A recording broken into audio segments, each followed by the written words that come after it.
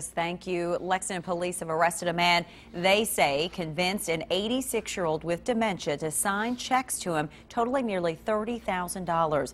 Michelle Chamberlain talked to the victim's son about the man he and his father thought they could trust. It's a story that's new at 5.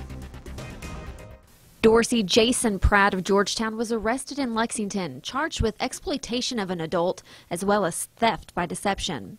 Police say Pratt convinced 86-year-old Marshall Fugate to sign at least 37 checks to him. I spoke with Hubert Fugate, the son of the elderly man who was allegedly conned by Pratt.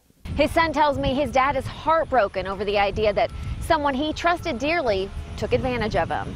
He couldn't believe Jason did him that way, but he's embarrassed. Pratt had been caring for Fugate for more than a year. Here are pictures of the two together. Police say the fraudulent checks spanned over a 5 to 6 month period, and those checks ended up totaling more than $28,000. It was very disturbing. Once I started looking into it, seeing what was going on, it was very disturbing. Fugate, who has dementia, told police he had no idea why he was even signing the checks.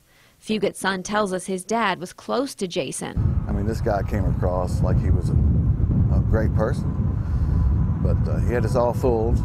We all trusted him. We thought he was a great guy, but it turned out he wasn't. Now this heartbroken son has one piece of advice for others. I just suggest if anybody has home care for their parents, definitely do a background check on them, because you never know. In Lexington, Michelle Chamberlain, WKYT. And Pratt will be arraigned next Friday.